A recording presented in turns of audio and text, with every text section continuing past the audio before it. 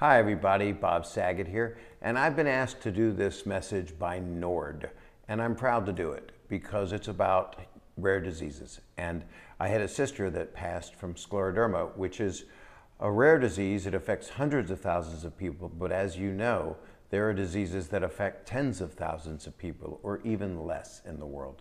And that's what this is about, to support those people.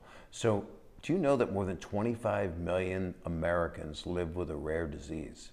I didn't know that. And the National Organization for Rare Disorders, NORD, is the U.S. sponsor of Rare Disease Day on February 28, 2021.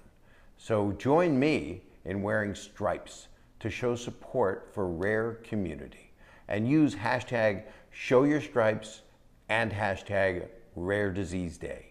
So this is going to be February 28th, 2021. Wear stripes and do it to show support for your rare disease community.